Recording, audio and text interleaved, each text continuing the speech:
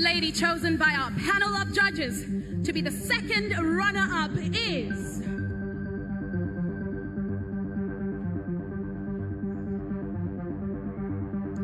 Natasha!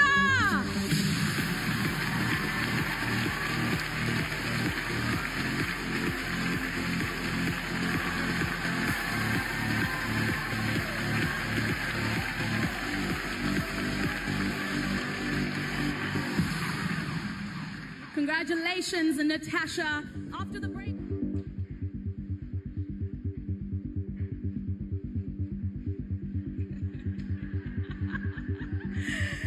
They are just so lovely.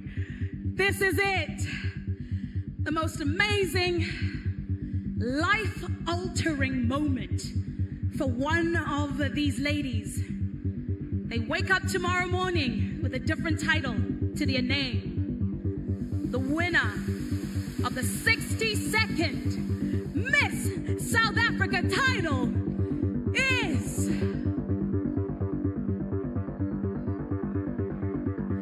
Shudufhadzo Musida!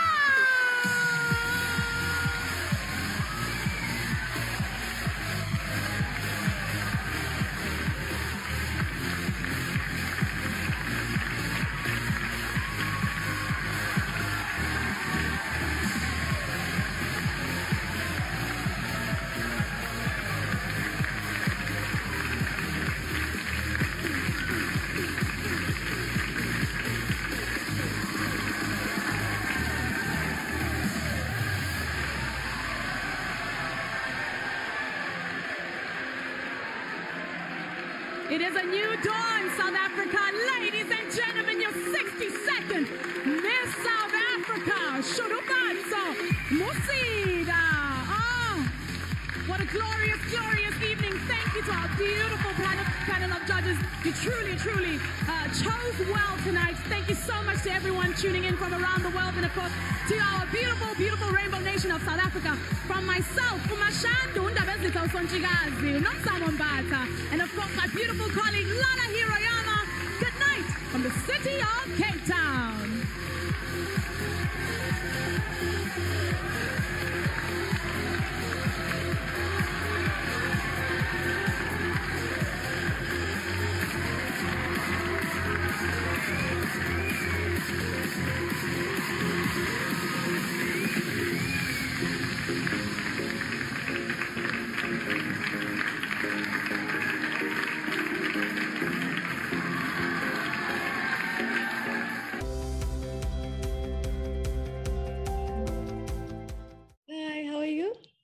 And you?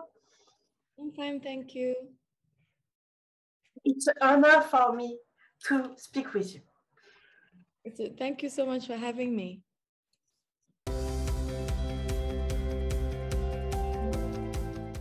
I am Shudufhadzo Musida, Miss South Africa 2020, Miss World South Africa 2021. And yes, I'm a mental health advocate. I'm an author. I am an academic. I love women. I love working in spaces that help me be of service to the most vulnerable people, members of our community.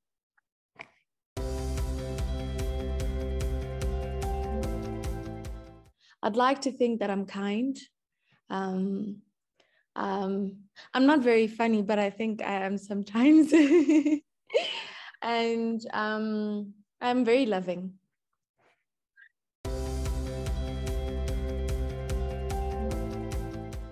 The word beauty is exactly what you've just said. It's something that is within us that radiates on the outside. It's not something that is skin deep. It is something that is within us, as I've said, that radiates on the outside. So when you're beautiful on the inside, I would truly believe that you're beautiful on the outside too. And that's the most important beauty of all. And when you are beautiful on the inside, I think there's a lot of self-love that goes into that, which also speaks to my mandate of mental health. I preach about self-love all the time. When you love yourself, it's easier for you to radiate love to the rest of the world.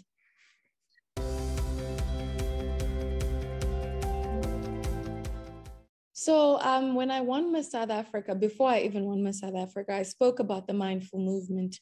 And the mindful movement consists of three things, which is Yes, the mental health advocacy, but also the Mindful Mondays that I do on Instagram every single Monday at 7 p.m. So we invite experts that come in and teach people about mental health. So the mandate is mental health education. So that targets young adults and adults. But I thought that in order to destigmatize mental health, we need to start from the ground up, and that starts with children. If we teach children about mental health from a young age, they're going to understand that it's okay to not be okay. But the biggest lesson of all is that they're not alone. You are never alone. There's always someone that's willing to listen. So speak up until your voice is heard. Your voice matters. And this book emphasizes the power of the voice, the power of friendship, the power of love, but also emphasizing that our voices matter. So imagine if we empower kids from a young age through mental health education, through integrating that into the education system. I think that is a great step towards destigmatizing mental health and removing the shame that exists and moving it from being a taboo subject to one that is openly discussed in public forums, such as the one that we are using today.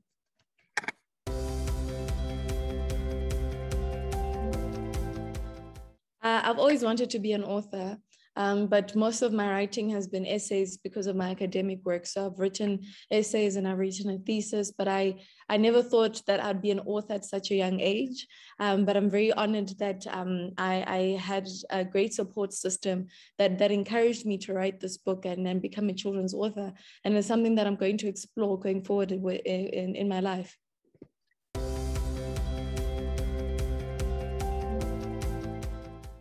Yes. So for every book that is sold, one is donated to Childline South Africa, which works to protect the children's rights in South Africa, and also to the South African Depression and Anxiety Group, which is a huge mental health organization that provides the resources needed for people that need mental health care.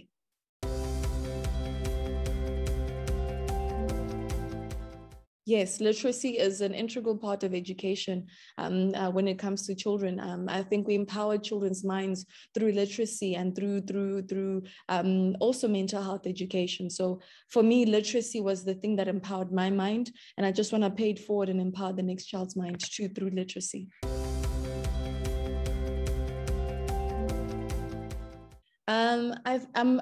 We're working on making sure that it's available worldwide, obviously, because we're trying to take it to the global stage. So that is something that we're still working on, but I know that it's available at all major retailers across Africa, but you can also order your book at the online platforms that can be delivered to you wherever you are in the world. So if you visit the Miss South Africa website, it will give you the online platforms where you can order the book, and get it delivered to wherever you are in the world. After this interview, I can go to the website of Miss South Africa to buy your book because I want to read this book. No, please, I really appreciate it. We have on the website and on the magazine, the next issue of the magazine, we talk about your book. Oh my goodness, thank you so much. Yes. You have to promote your book because it's a great idea. It's a great challenge. And I want you buy a lot of books. Yes, and the more books, and the beautiful thing is the more books that we sell, the more is donated to charity. I mean, there's so many organizations doing amazing work, and if we can assist in any way and just be of assistance, but also pushing the importance of mental health education, I think then we've done a big thing for our children.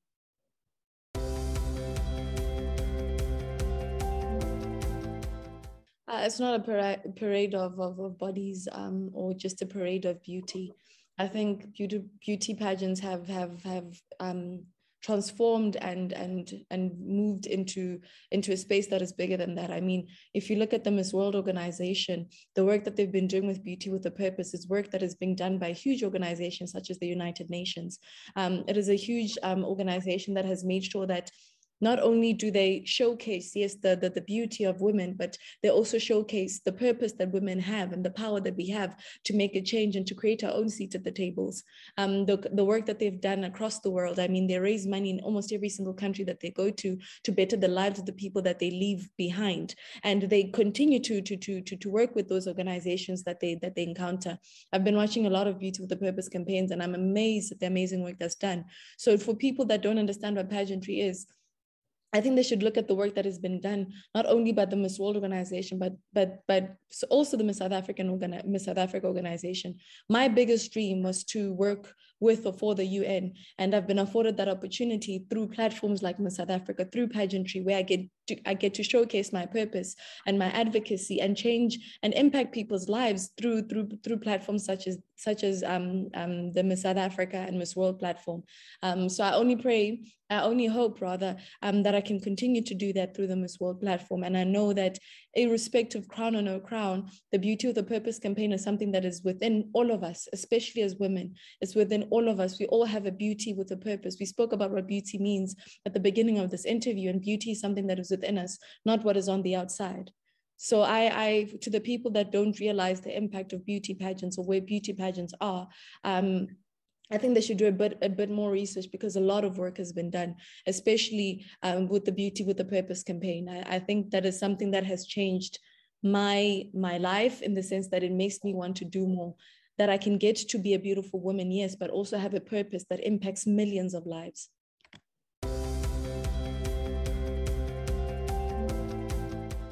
The biggest thing is that your reign is what you make it, through the teamwork that you do with the organization that you work with, you know. I think my organization, the Miss South Africa organization, the work that we've managed to do together through putting our heads together, where it's not just me as Miss South Africa, but there's a whole team, there's a whole village behind me that backs me, and it's taught me the importance of working together to make the world a better place. I mean, we all have a collective responsibility to impact people's lives, you know, but I realized that we can't do it alone. We need to do it together. And that is what pageantry has taught me, that you don't work alone, you don't walk alone, you work with an entire village, and you walk with an entire village behind you. And I suppose we have a lot of team, a big team to support you for Miss World 2021. Yes. I've got my team and I've got my entire country. I mean, the support that they've shown me throughout my reign has been absolutely amazing. I've gained family. That's what I've gained. I think that's what I've gained. I've gained family more than anything else. And I'm so honored to have been given this role. And now, as I step into a new role of being Miss World South Africa, I'm so honored to represent all the people that have supported me and worked with me throughout this year and throughout my life, and take that forward to the world stage.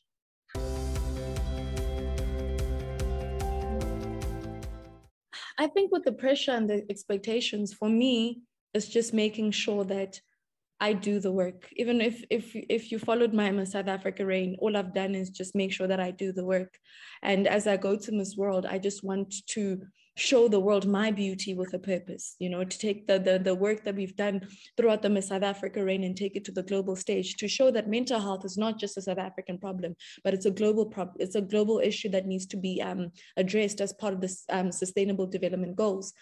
So with me, the pressure, it's not pressure that I feel, but it's all more of a responsibility to make sure that I continue the work and take it to the world stage and present that to the world and everyone else that will be watching.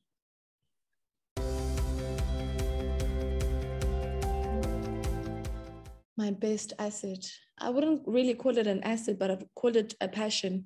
When I was 8 years old, I decided that I wanted to live a life of service. That is my passion, to be of service to the world. And I've been very honored to be able to do that through pageantry. And as I go to Miss World, I just want that to radiate and to inspire others to speak the language of service. I'm sure that I'm going to meet incredible women. And with me personally, if I can just encourage other people who will be watching the pageant to speak the language of service, because I truly believe that if we all speak the language of service, we can make the world a better place by making a meaningful change and impact in our communities.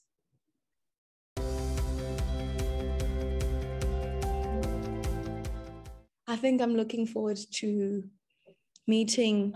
I'm looking forward to meeting the rest of the ladies and learning about their Beauty with a Purpose campaigns. And because as I've said, when we work together, we can make the world a better place. And by learning about them, learning them as women, and also learning about their Beauty with a Purpose campaigns, I think that will inspire me to know that the work that I'm doing is not only confined within the South African space, but it's a global campaign. But also just competing at Miss World that means I'm part of the Miss World family forever.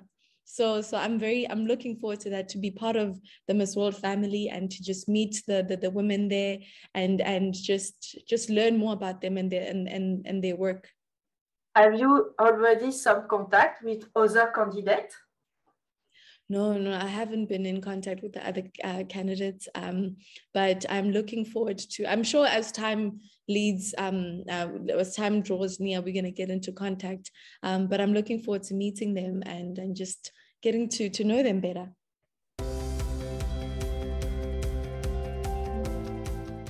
I think I'll just continue the work that we've already started, being of service to others. Yes, excuse me, you need to be of service to yourself first through empowering your mind.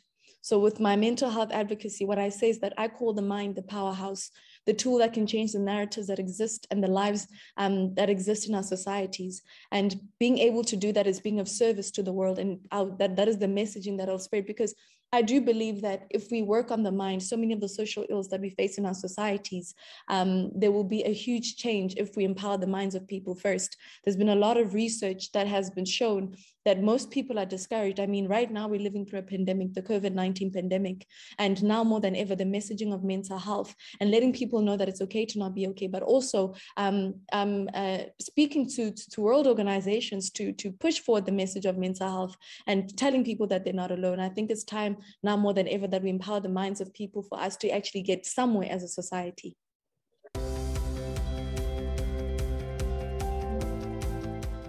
Yes, I think mental health education is our starting point. When people are educated about the things that they're scared of, then they become less scared of it, or they become less ashamed of it. The biggest thing about mental health or mental illnesses is the stigma that exists in our society right now.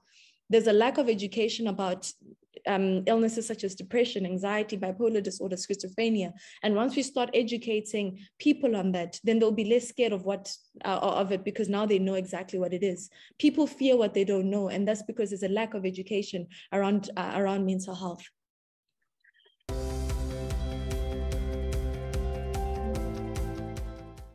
There's been so many, but I've had two that have stood out for me. And that was when, even before I became a South Africa, I was working on a project that provided families, 2,000 families with food for a month.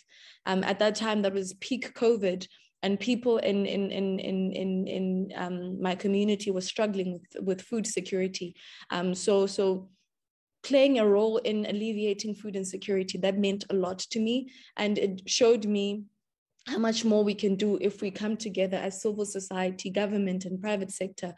If we come together and work together, we can provide, we can make a sustainable change in our societies, teach people or equip them with the skills to be able to help themselves, which is something that I've been working on throughout my reign. But another one was when I was reading my book to children just last week. I was reading the book to them. And you know, when you're reading their grade ones, so they're like 6 years old. So I'm reading the book to them. And then after that, their teacher stands up and she starts asking them questions. I was very shocked to see that they understood the messaging of the book. We asked them, what does this book tell you? That if you're being bullied, speak up. If something is wrong, speak up, use your voice. They're 6 years old and they knew that they needed to use their voice in order to express themselves. They don't need to keep anything inside.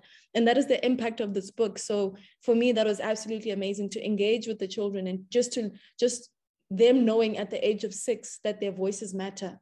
That was amazing for me. I'm sure your book is a step to change this vision of mental illness. And I'm sure worldwide your book is, we have need your book for the education of children in worldwide. Yes, and I hope it can reach the world so everyone can find their magic too, just as I found mine.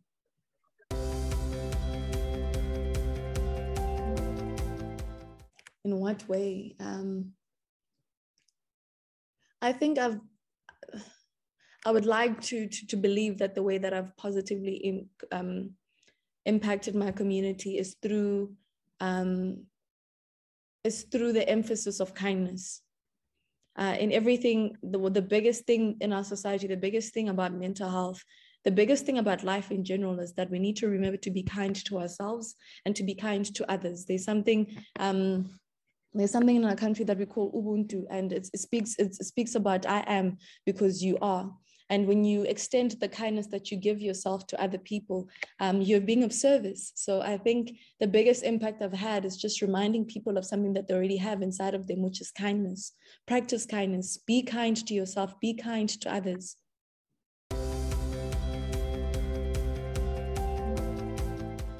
It means spreading hope. I think right now, especially during the pandemic, most of us were very hopeless. And having the platform that we do, even in the advocacies that we have, giving someone hope is probably one of the best things that you can ever do, because hope goes a long way. Hope can change the narratives of someone's life. Just giving them hope is the biggest thing. So I think being in the beauty pageant space with the work that we've done with the other beauty pageant winners, I think hope is the greatest thing that we can give to people, or even spread as a message as well. Hope and kindness.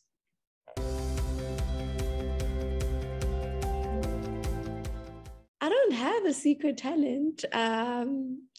I think maybe I'll just surprise the world. I'll surprise the world. You never know. But yeah, I'm looking forward to just showing all parts of myself, not just the Miss South Africa or Miss World South Africa, but just showing them Shudu, showing them my heart, and just enjoying every single step of the Miss World journey. Because as I said, just going to Puerto Rico, just being announced as Miss World South Africa means I'm part of the Miss World family. So I just want to show my heart and just show myself, show them Shudu. And if there's a talent in there somewhere, I will definitely show it.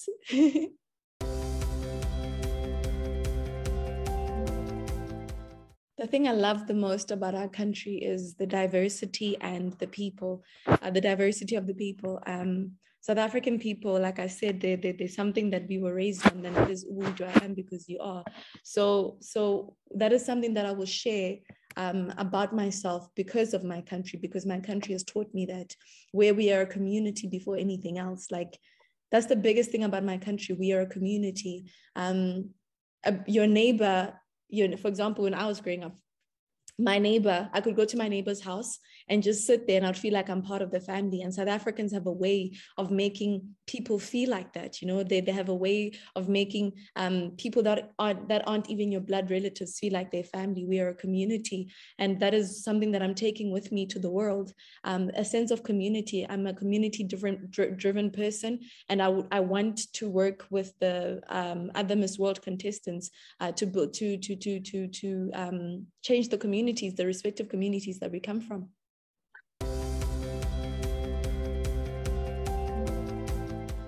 The small things that make me better. I think learning from people. My biggest thing is I love conversations, because you get to learn about the other person.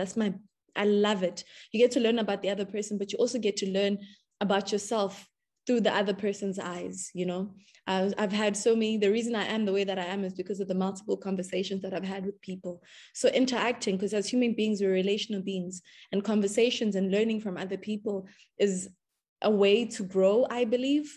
So that is something about me that I think I'm not that I think that I will take to the world. Just wanting to learn from the different cultures that I'll encounter, and just experiencing all of that.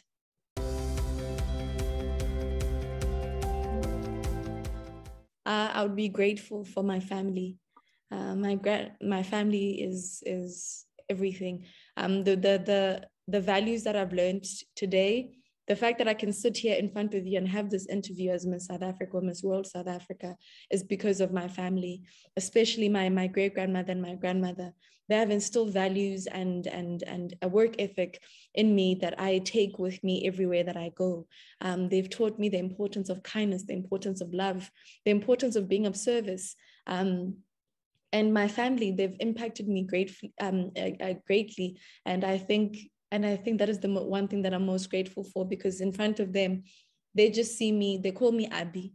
So they just see Abby, they just see me, and they teach me so much about myself through the laughs, through the love, through the sharing of food. I love my family so much. What is the name of your parents? My parents, my mom's name is Tandi, and my dad's name is Rinderani. They can travel to Puerto Rico to support you for the final of Miss World? My mother, yes, my mother's coming to Puerto Rico. She's coming with my sister. I'm very, very excited about that. It's a great travel for your parents, no? For your mom and your sister. Yes, my mom and my sister, we love traveling together. So for her to be able to come to Puerto Rico is amazing, because I can just get to feel her energy. My mom has this thing, when I look at her, it's almost like I've already made her proud no matter what. And just having her love there, and she doesn't, I feel like she's a representation of the women that came before us, my grandmother and my great-grandmother and my aunts. So having her there is just like having my entire family there.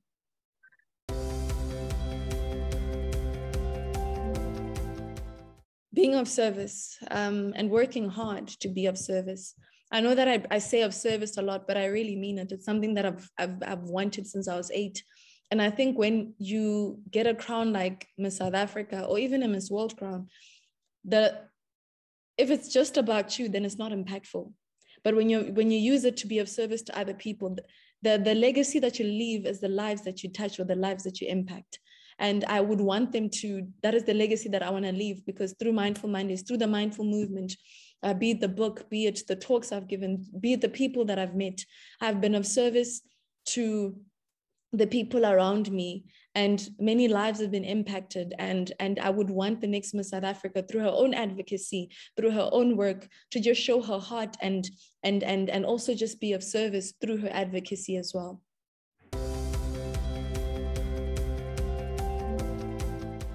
Just be yourself. I think that's the greatest advice that I can tell them. Just be yourself. Because when you're yourself, you enjoy it, you know, you enjoy it, you enjoy the ride, and you are present in every single moment when you're just yourself. I know there's a lot of pressure to be perfect, especially for beauty pageant title holders, but when you're yourself, I think that's the greatest gift you can give yourself into the world.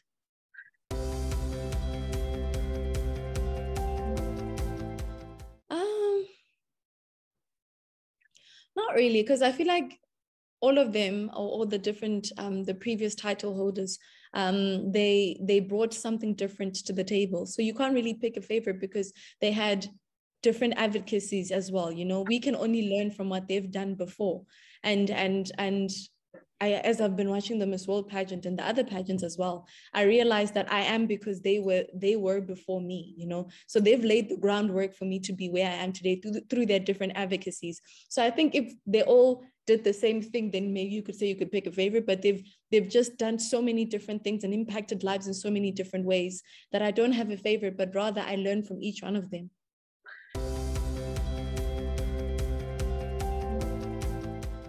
My guilty pleasure is medical shows, medical TV shows. I have watched Grey's Anatomy, I have watched The Good Doctor, and I've repeated it time and time again. And I'm probably going to start New Amsterdam soon. I love medical dramas and medical TV shows. I could sit and watch them all day and finish them in a day if I could. So that's my guilty pleasure, medical TV shows.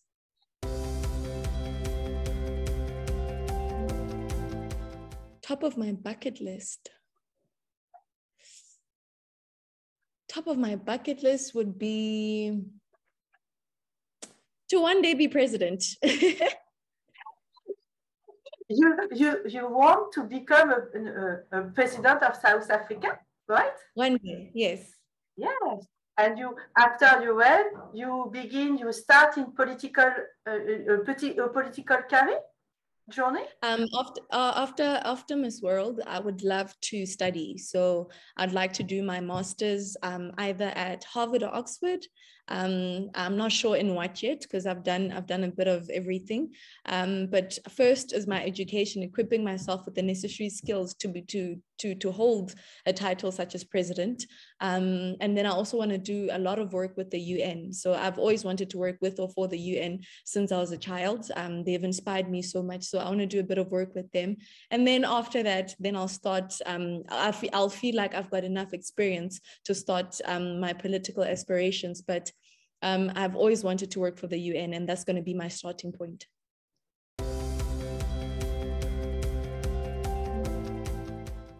My ultimate dream would be to use my God-given talents and abilities to touch the lives of others. So when you ask me about a secret talent, if I do have one, I don't think I do, but I've always had this thing where I want a greater power than me to use me for something greater than me, if that makes sense. I don't know if that makes sense. So I want to use my God-given talents and abilities to impact the lives of other people in one way or another, be it in the creative arts. If it's in the creative arts, then I want to creatively touch people's lives and impact them through my art. Be it through my advocacies. I want to be able to impact someone's life because the village where I come from, right?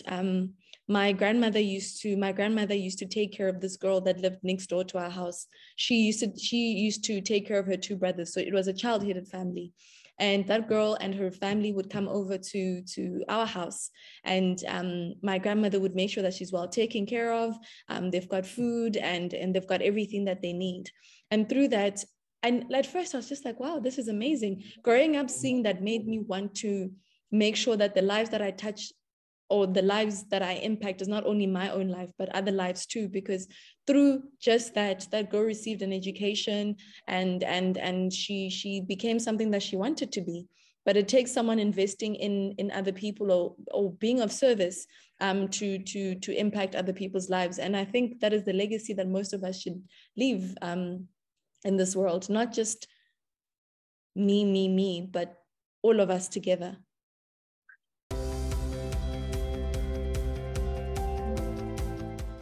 The title of this magazine, that's a hard one. That's a really hard one. I've never thought about that.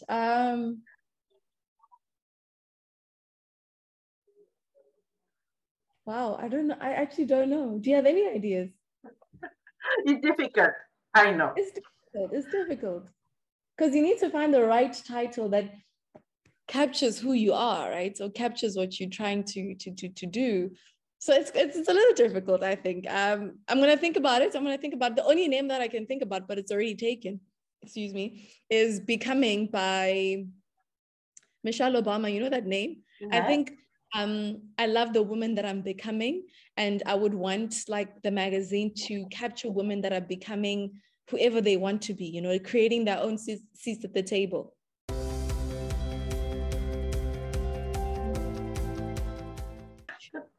You're asking me really hard questions now. Who do I choose as a co-star? Who do I choose? It depends on what the movie is about, though. I think it depends on what the movie is about. One person, but I think it depends on what the movie is about. I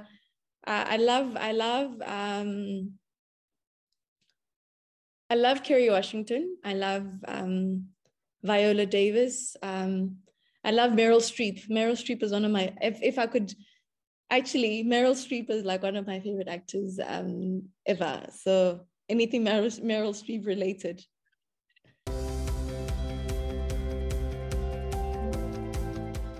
It would be a lifestyle show that focuses on mental health.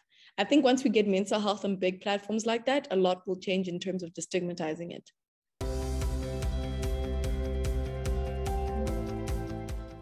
The perfect planet, goodness.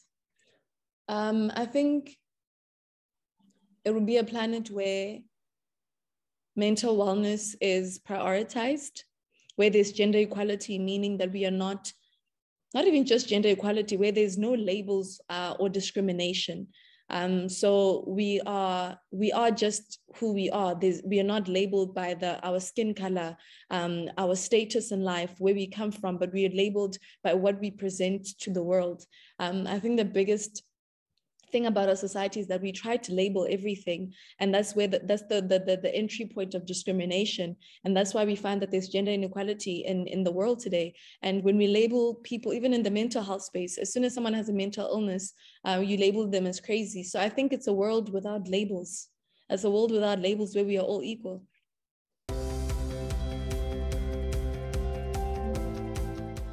No, not yet. Not yet. It's not. It's a secret. It's an idea of a secret ID for the moment. No, we're just discussing it, but we don't have a final idea yet. I think, yeah, like we don't have a final idea yet. So we're just discussing possible ideas and sending each other pictures of what we think would best represent the country, but also me as well. And yeah, so we've been speaking about it and trying to make sure that it has a meaning.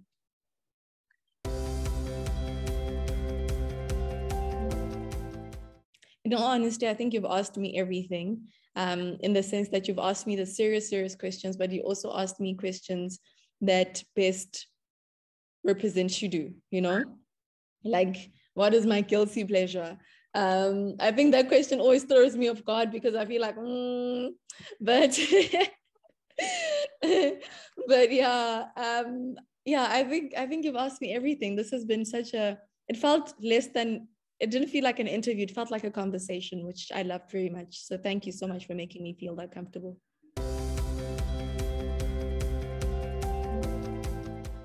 A message for my fans. I think they're not my fans. They're more like my village, like the people that make me the person that I am and support me.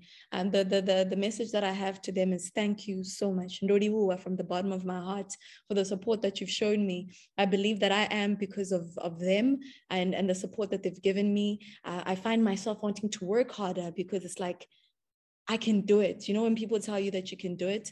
And I thank them for the kindness that they've shown me and the love that they've shown me, because I never walk alone. I walk with an entire village behind me, and the village are the people that are supporting me every single day.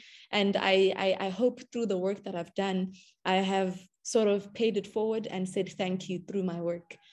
So to them, just remember to be kind to yourself. Remember to check in with yourself, and remember to be kind to others too.